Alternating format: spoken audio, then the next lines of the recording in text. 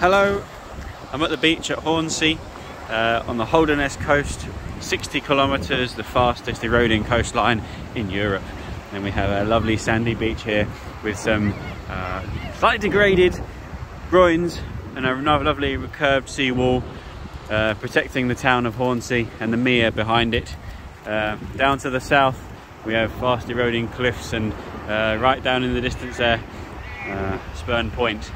Up to the north we have, I can't see it from here, Flamborough Head.